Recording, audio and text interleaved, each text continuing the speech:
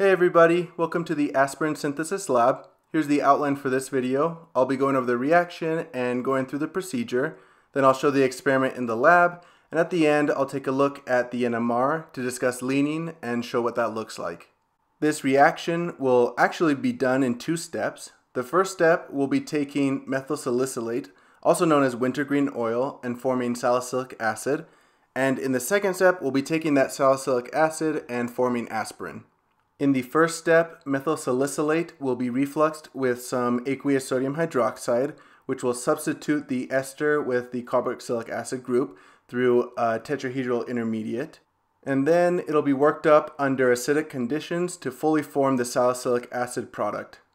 The reaction will be done in a sand bath, and we'll let it reflux for about 15 minutes. Then the solution will be transferred to a beaker and the hydrochloric acid added until the solution is acidic.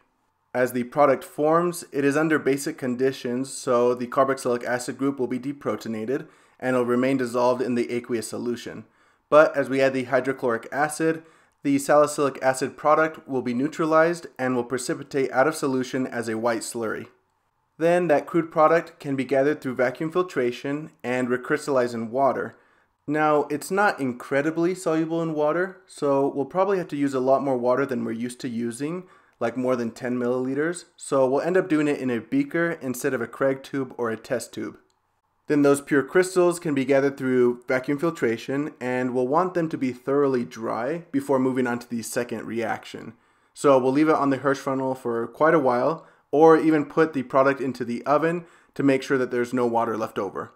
We'll also characterize the salicylic acid to make sure that we did actually form it, and we'll do that by taking the melting point and running an IR spec. Once we know that we for sure have salicylic acid, we'll then react it with acetic anhydride using phosphoric acid as the catalyst. And again, the salicylic acid must be dry from the previous reaction and the previous steps because water can actually hydrolyze the ester on the aspirin product. So in this second reaction, if we have water in there with additional heat, or it's allowed to interact with the aspirin for a prolonged amount of time, it can react with the ester and hydrolyze it back into the salicylic acid reagent.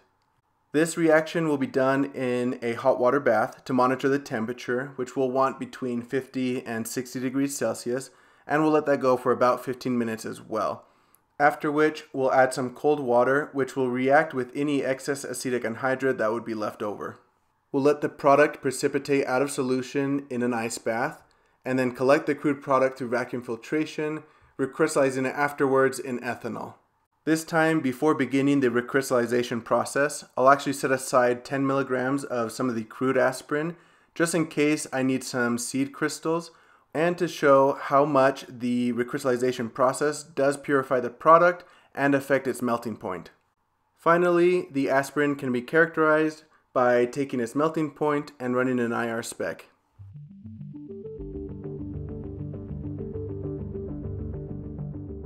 Alright, I'll start by getting 25% sodium hydroxide for the first reaction, and I'll add 3 milliliters into the round bottom flask, which also has a spin bar inside.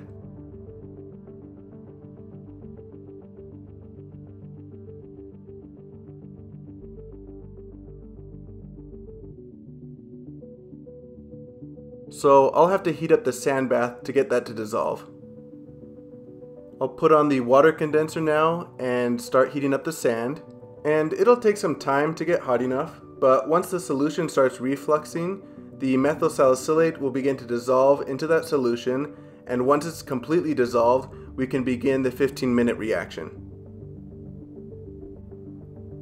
Once the 15 minutes has passed, I'll take the apparatus off of the heat to let it cool, and while it's cooling, I'll loosen the joint between the condenser and the flask to make sure that it doesn't freeze.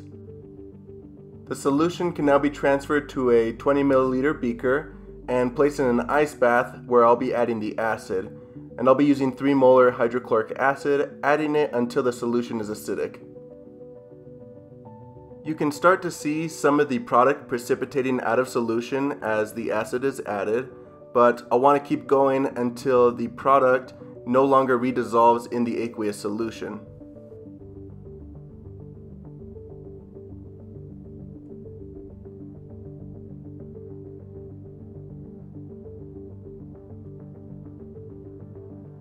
At this point, I can now test the pH, and I'm looking for a pink color on the pH strip, so we're good to move on now. I'll pass the solution through the Hirsch funnel to separate it from the salicylic acid, and I'll rinse the beaker a couple of times with some cold water to remove as much product as possible. Then rinse the spin bar and the crude product in the funnel with some more cold water, stirring it while I do so. I'll leave the product on the funnel for a little bit to allow it to dry really well, and then transfer it to a beaker where I'll recrystallize it in water. And it's going to take quite a bit of water to dissolve it, so I'll just keep adding water and heating it up until that product, the salicylic acid, is fully dissolved. And it actually took enough where I had to put it into a bigger beaker so it could contain all the water, but it looks like it finally got there. I'll let it cool down a little bit before placing it into an ice bath, just so the glass beaker doesn't crack or break. But once it's cool enough, I'll put it in the ice bath and wait for the salicylic acid to fully recrystallize out of the solution.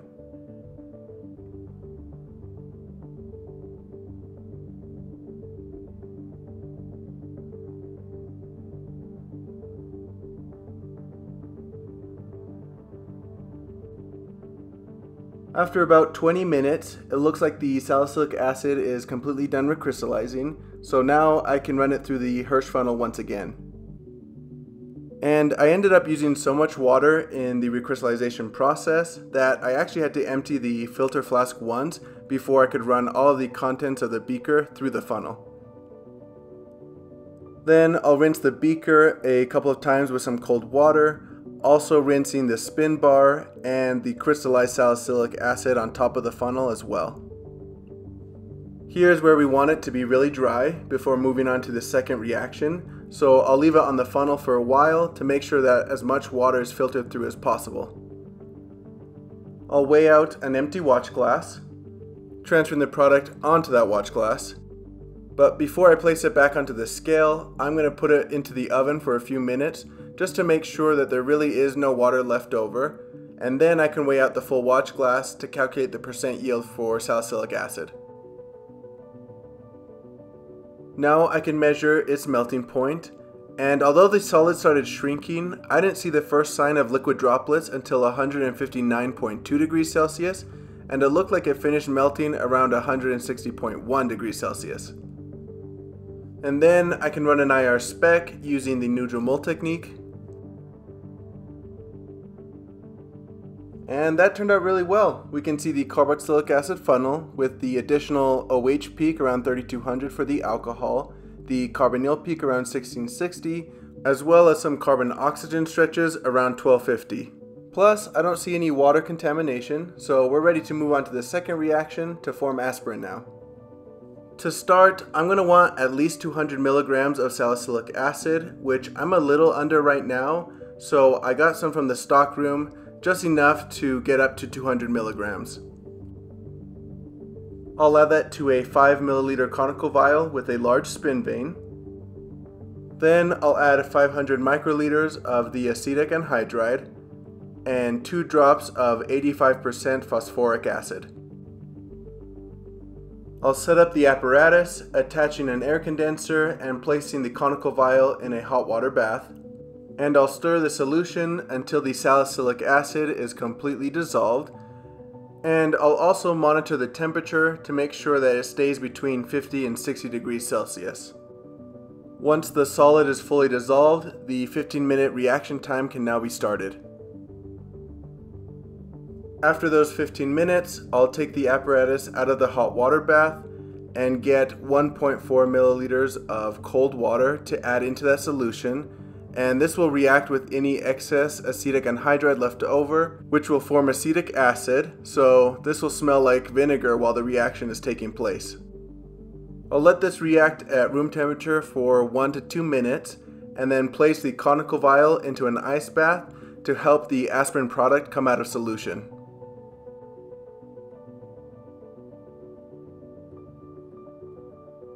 Then I'll run that solution through the Hirsch funnel, rinsing the conical vial with some more cold water, as well as the spin vane, and all of the crude product left on the Hirsch funnel.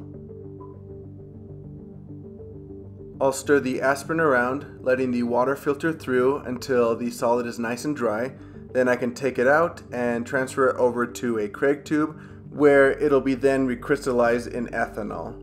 But before adding all of it, I'll set aside about 10 milligrams of that crude product so I can show how recrystallization will affect the melting point. I'll place the Craig tube into the hot water bath and get some 95% ethanol to begin dissolving the aspirin product. And I'll add that slowly with some stirring just up until the aspirin is fully dissolved.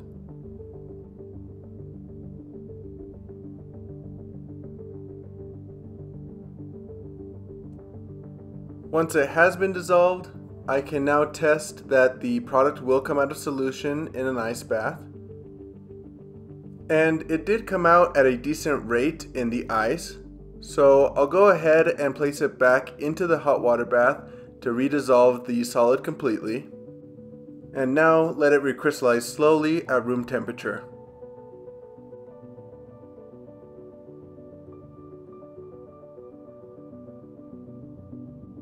Once that's done, I can separate the crystals from the solution using a stopper and a propylene test tube, and I'll place it in the centrifuge for a couple of minutes.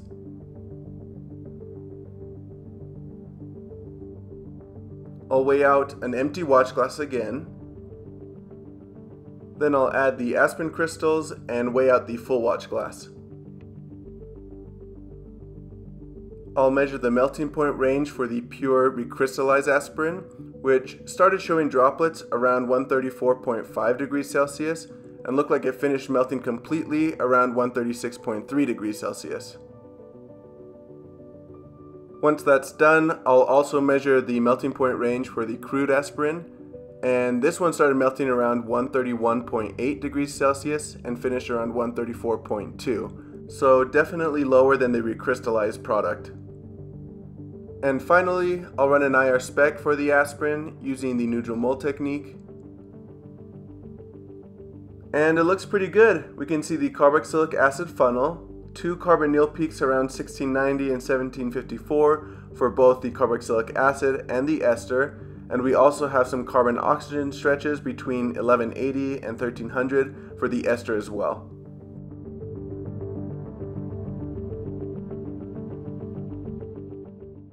Okay, I wanted to go over leaning real quick on NMR, and this example was just taken directly from the post-op questions.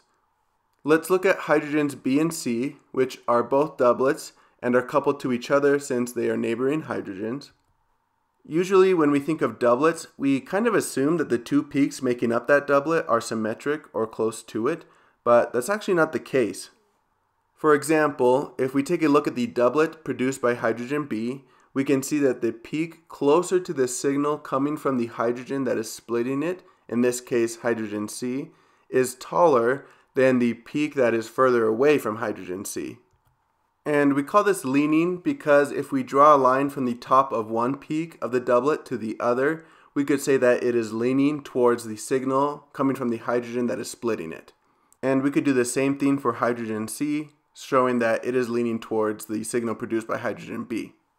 Now we can look at the leaning in the NMRs for all of the 3 compounds in the aspirin lab, but I'll just be focusing on this one. If we look at the HNMR, we can see a singlet around 4 ppms with a pretty large integration, and it's right in the chemical shift range for this kind of proton. So this NMR has to be for methyl salicylate because it is the only one that has a proton within that range, which would be hydrogen A. From here though, I'm only going to be focusing on the aromatic hydrogens because they are the only ones that would have any splitting. So let's take a look at the zoom in section where we can see the splitting a little bit better. And before we start analyzing any peaks, let's recognize that the carbonyl group will act as an electron withdrawing group, placing partial positive charges here, and the OH group will act as an electron donating group, placing partial negative charges here. Now, if we look at this doublet, we can recognize that it has to be coming from either hydrogen B or E, since they are the only ones that only have one neighbor. And since hydrogen B is attached to a carbon with a partial positive charge, it would be more de-shielded than hydrogen E, So this doublet has to be coming from hydrogen B. Then we can look at this triplet and recognize that it has to be coming from either hydrogen C or D. And again, since hydrogen D is attached to a carbon that has a partial positive, it would be more D-shielded, so this signal would be for hydrogen D. Meaning that the remaining doublet would be for hydrogen E, and the remaining triplet would be for hydrogen C. Don't forget to label this little singlet here, which is right around 7.3, so this would be for the solvent used, in this case CHCl3. Now that we have all of those peaks labeled, we can start considering leaning. So let's take a look at hydrogen B. It's coupled to hydrogen C, so its signal should be leaning towards the signal produced by hydrogen C. And if we draw a line from the top of the outer peak to the inner peak, it's clear that it is leaning towards hydrogen C. Now let's take a look at hydrogen D. It's coupled to both hydrogen C and E, so its signal should be leaning towards both of theirs. And if we draw a line from the top of the outer peak to the top of the inner one, it's clear that it's leaning towards them as well. With triplets, the middle peak is always going to be taller than the two outer ones, so when considering lean, you have to look at the tops of the two outer peaks instead of the middle one. So this is just another tool to help label and confirm peaks, but I'll leave the rest up to you now.